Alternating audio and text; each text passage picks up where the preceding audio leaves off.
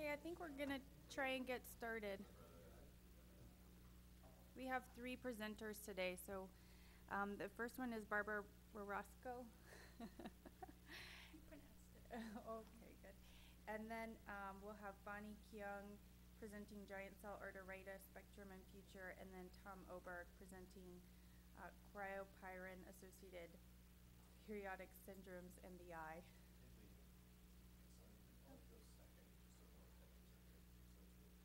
Okay, yeah. I could, if that's okay with you guys. Okay. Whatever works. Oh. And show. So Tom, are you going to? Okay, yeah, that's fine. Okay.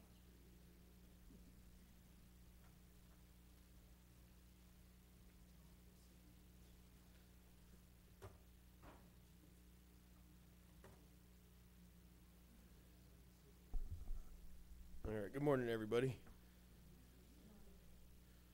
All right, so this is a case that came up when I was on peds and then again on neuro, and it wasn't something that I had really heard of before, and it kind of started with hey, we have a consult for you. It's one of your patients that you file for Muckle Wells. We need you to come rule out her aseptic meningitis and papilledema. And I said, oh yeah, of course, Muckle Wells. I'll be right there. So this is a 10-year-old girl who at birth was noted to have a chronic waxing and waning urticaria, seemed to worsen in the winter, and occasionally it was associated with conjunctivitis and arthropathy. It had sort of been persistent for 3 years. She had sort of seen a slew of dermatologists and other folks, made her way into a peds rheumatologist and allergist, and he said, you know what, let's check your ESR. That came back elevated, and he became concerned for a CAPS type of syndrome, sent her to the NIH where they did genetic testing, and she came back with this mutation. And we'll get to that mutation in a little bit. At age 8, she started to have worsening arthritis and headaches. Sent her to see the pediatric ophthalmologist where a mild anterior uveitis was noted in the left eye. And no treatment was really started. It was very mild, just sort of rare cell. But then later in the year, her headaches and arthritis worsened.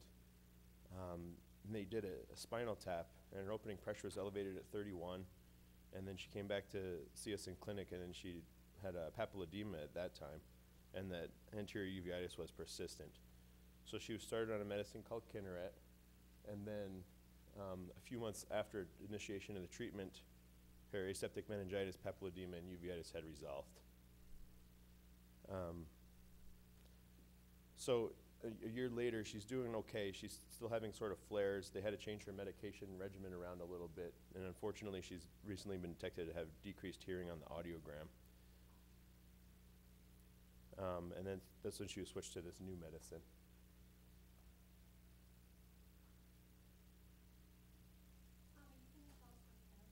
Oh, well. So this is, sorry, I don't know why that copied so bad from Willow on the right eye, but her visual fields there look pretty good. This is when she's now seen us in neuro-op to just take a closer look at the nerves, and we think the nerves are looking pretty healthy. Visual fields are full. Her RNFL is pretty full. And there's her nerves. So she, unfortunately, to complicate the issue, she has kind of funny looking nerves, this couples disc, and her mom has the same exact looking nerves too.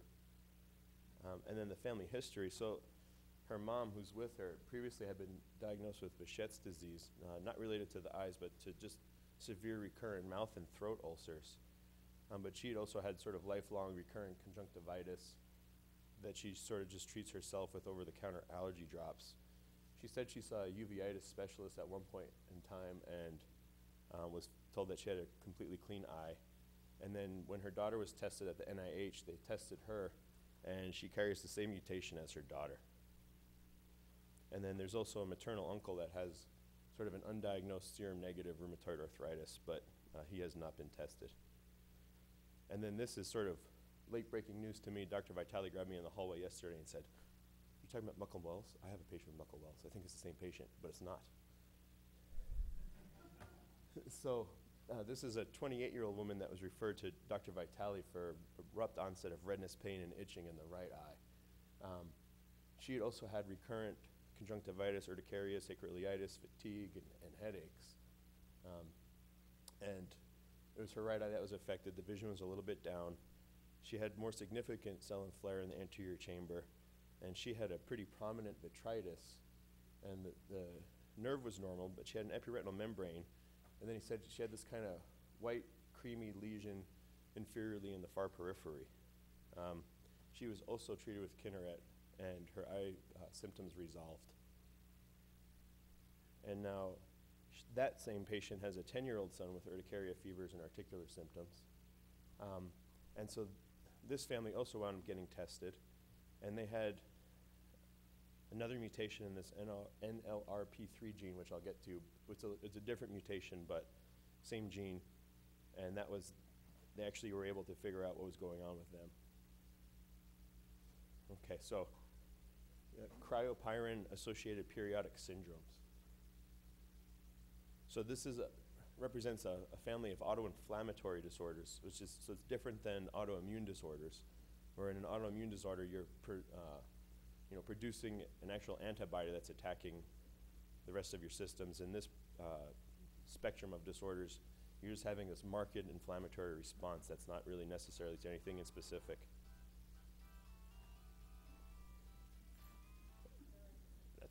Dr. Warner has a cell phone.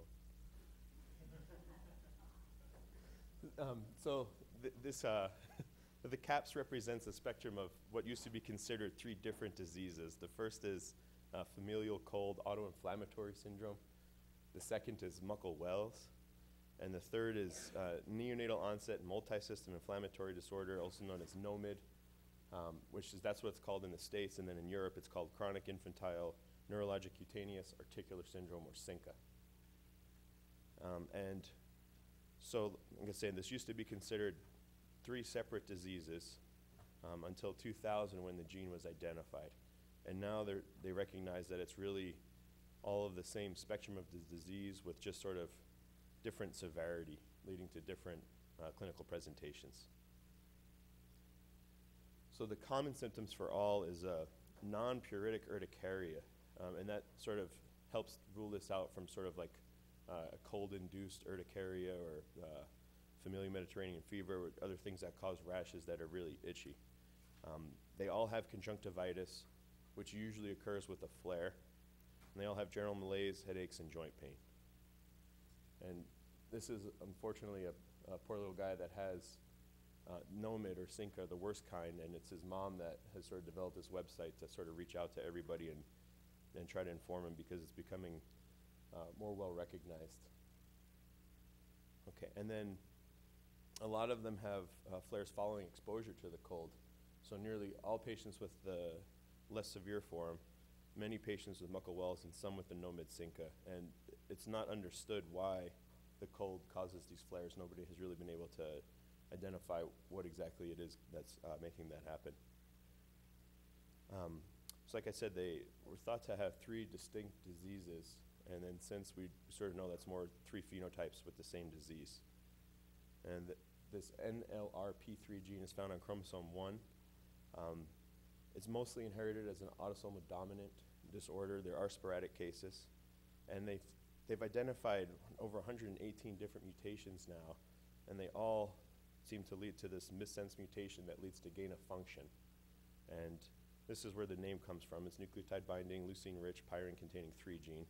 It was previously known as cold-induced autoinflammatory syndrome 1, and the kicker of it all is that it codes for cryopyrin. So you have a gain of function that leads to increased cryopyrin. So cryopyrin regulates the innate immune response. It's expressed in monocytes, neutrophils, and chondrocytes, and that becomes a little more apparent in the more severe spectrum with their joint changes. They form these intracellular complexes called inflammasomes, which do a lot of things, but the crux of what happens in this disease is it activates caspase-1, and that cleaves pro-interleukin 1 beta into its mature and activated form. And interleukin 1 beta is pro-inflammatory. It's an endogenous pyogen, which is why they all have these recurrent fevers. And then that also acts in the liver to stimulate hepatocytes to make serum amyloid A. And that'll come back to bite us later too. Here's just sort of a diagram saying that here's cryopyrin, and here's The pyrin, mernostrin, is what's found in familial Mediterranean fever. That's what gets dysregulated. They both wind up coming through the same pathways. You activate procaspase, you get dysregulated apoptosis, so they find that the macrophages undergo apoptosis too quickly and release some of their inflammatory cytokines, and then neutrophils have dysregulated apoptosis and don't turn off and continue to sort of release their effector chemicals. And then here's the interleukin-1 leading to increased amyloid A, and basically everything leads to pro-inflammation. So it's a huge pro-inflammatory state. This is pretty rare. They did a recent study in France and found that the incidence was about 1 out of 360,000. And of those, Muckle-Wells was the majority, with the synconomad being the least common. 10% of them they couldn't really characterize, meaning that they didn't have enough data to put them anywhere specifically on that spectrum. And in Germany, they did a similar study and found that, every year between 2 and 7 children, of all children less than the age of 16, were getting diagnosed with CAPS syndrome. In North America, it's 1 in a million for the familial cold. On the bottom of the screen got cut off. So it's very rare. Similar incidence in Europe. That's what the bottom of that slide says. Okay, so now if we go through the individual syndromes, so the familial cold autonomic syndrome. So the diagnosis requires 4 out of the 6 of the following. So exposure to cold. So remember, these guys are really sensitive to the cold. So they'll have a rash in 1 to 2 hours, and that urticarial rash that we saw, those are sort of migratory papules that will clear on their own in about 24 to 48 hours. Remember, they don't itch. Low-grade fevers, joint pains. There's the conjunctivitis that we might see, and then, some more non-specific kind of problems. These guys carry an excellent prognosis. It's really more of an inconvenience than anything that's going to cause them lifelong disabilities. And that's opposed to, the next worst disease is going to be Muckle-Wells. This is what our 2 patients were diagnosed with. It's the most common of all 3. And some people will say it's pathognomonic if you have conjunctivitis and progressive sensorineural hearing loss. So our patient definitely had conjunctivitis, and then she was recently determined to have this hearing loss. Unfortunately, her most recent hearing test was only a couple months ago, and the one before that was 5 or 6 years ago. So nobody's sure if it actually started before she started treatment or if it occurred while she was on treatment. And with these guys, the flare is not necessarily triggered by cold. And then because of what we saw with the interleukin-1 stimulating the hepatocytes to make serum amyloid, 25% of these patients wind up getting amyloidosis, and a high percentage of them wind up getting a nephropathy syndrome. And they have joint pain without radiographic changes, which is contrasted to the nomad synca, where they have pretty marked joint destruction. And it was until recently we thought it was just conjunctivitis that you would see with Muckle-Wells, but there's now been 2 or 3 papers in the rheumatology literature of patients presenting with corneal haze, uveitis, which unfortunately is never actually clarified as if it's anterior, posterior panuveitis, because it's, I don't know, it's not in the papers where you can find it. It just says, they just give them one sort of blanket term for uveitis. There's been 3 or 4 patients now with episcleritis, and then a handful of patients with aseptic meningitis and papilledema, like our patient. And their prognosis overall is a little bit worse because of the amyloid and the deafness. It's a little more disabling. Oh, I'm sorry. So the common for all of them is conjunctivitis and the rash, the urticaria. Mm-hmm.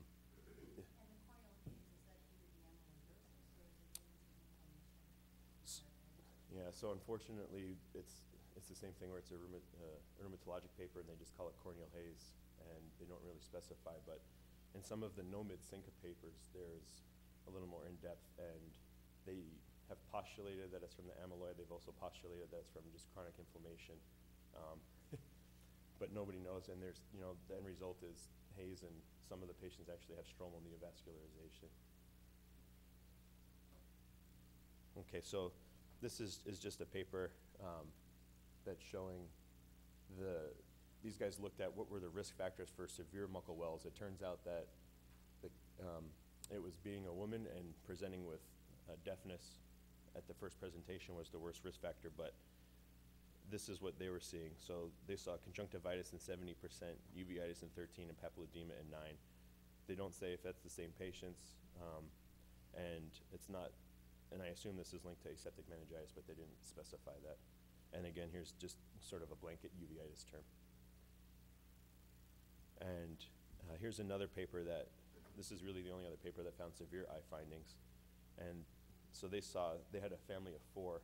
Episcleritis was in 3 out of the 4, papilledema was in 3 out of the 4, and the deafness was in 3 out of the 4. So again, sort of linking worse hearing sort of links to more severe disease.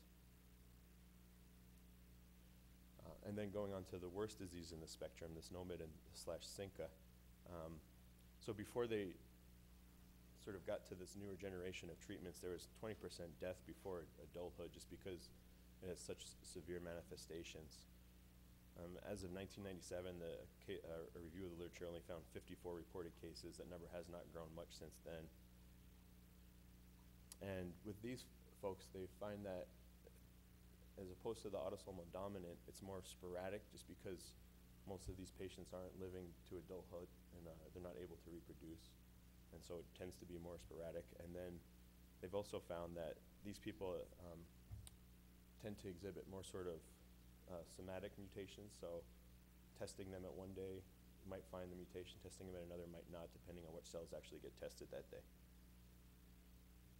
They may actually exhibit signs of inflammation in utero, and that picture that we showed of that little guy with the rash, the mom said that when she delivered him, the placenta came out, and it was like a sort of a green, stinking kind of mass, and the doctors were like, something's just not right, and the poor kid's been sick since then. Most of them are born, they come out of the womb with a rash already, and their triad that sort of puts them in their own diagnosis is urticaria, arthropathy, and CNS involvement. And these guys, unfortunately, their bones have distinct radiographic changes. It's not an inflammatory type of reaction, it's this weird cartilage. And if we remember back, that gene is expressed in monocytes, neutrophils, and chondrocytes. And so that's where we think this is all coming from.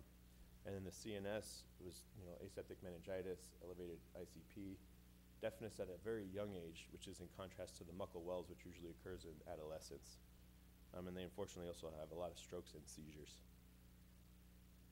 And then this has been well described with NOMID and SINCA, conjunctivitis, the keratitis, corneal haze, uveitis, panuveitis, vitritis, and papilledema. And so those are knees.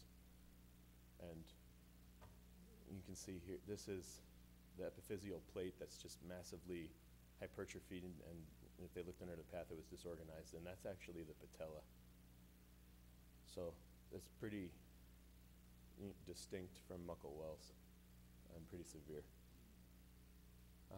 And then this was in Archives of Ophthalmology about 12 years ago now, and they looked at 32 patients, and they were really looking at trying to distinguish, what are the characteristic features of SINCA and NOMID, and then also to contrast that between JIA. And so we'll get to that a little bit later. But sort of protean manifestations in the eye, band keratopathy, stromal infiltration, corneal neovascularization. What they were very surprised about was that despite this sort of chronic uveitis, they didn't see any patients with glaucoma. And then here's the posterior findings that they saw. So vitritis, vasculitis, macular edema, and then just sort of a whole bunch of different problems with the nerve. So the treatment, once they sort of figured out the pathway, they thought, why don't we just start using some of these drugs that target interleukin-1 beta. And so the first one that sort of, and the most popular one is anakinra, also known as Kineret. This is what both of our patients were placed on. It's an interleukin-1 receptor antagonist. It was actually first developed to treat septic shock, because they found that a lot of the problems with septic shock was actually sort of the endogenous factors that we were producing is to shut that down. It didn't work so hot for that, but they noticed that some of their patients that had rheumatoid arthritis were like, I feel really good now. And they said, well, let's try it. And so it's been a very, very successful treatment. It's actually been shown in a few papers to not only halt the disease, but there's been reported cases of reversal of hearing loss, reversal of nephropathy. Unfortunately, it requires daily injections, which is not the easiest thing to do on some of these, younger children. Rilonacept is an IL-1 trap that hasn't really come into the mainstream yet, but this next one, canakinumab, that's a fully human monoclonal antibody, and that's been great because that only requires an injection every 8 weeks. Unfortunately, it's much, much more expensive than the Kineret, but our patient there was this question of whether or not she was sort of failing on the Kineret. She was switched to this medicine and seems to be doing a little bit better, and she's definitely happier because she's only getting a shot once every 2 months instead of every day. So introduction of these has, increased the lifespan in the NOMID Synca patients and made everybody sort of a much happier patient. And speaking to the mom about our patient, she was like the 5th percentile in the height and weight, and then when she started Kineret, she sort of had this major growth spurt and is sort of catching back up to her peers. So it seems to be really sort of revolutionize the treatment for these folks. And so a quick differential for us is uveal meningeal syndromes, which we all know and love. And here's our patient whose mom was actually diagnosed with Behçet's. So, and then the other big differential, which used to be more of a problem for just the Synca and the NOMID, but I think that as we sort of learn more about Muckle Wells presenting with these eye manifestations, it's going to become sort of more important for us. And this is that same paper from 2000. Basically, the big things that they noticed were the eyes typically are more red in Synca NOMID, whereas JA we typically associate them with a white and quiet eye. And there's much more stromal keratopathy with the Synca NOMID patients. Okay, so just what I got out of this is a very rare disease, but can basically present with any eye finding that we can think of. And as the diagnosis becomes more well known and people start to recognize that it's not just these really sick kids with Synca and NOMID that are going to have eye findings, sort of like how this one patient wound her way to us, it's becoming more evident in the rheumatology literature that they're going to require more eye screening. So this is something you may be asked to screen for in the future, and just also to keep it in the back of your mind if you see some weird patient that has these weird findings, because not all of them present the same way, and even within the same family and the same mutation, they can have completely different presentations. So just something to keep in the back of your mind. Okay, thank you.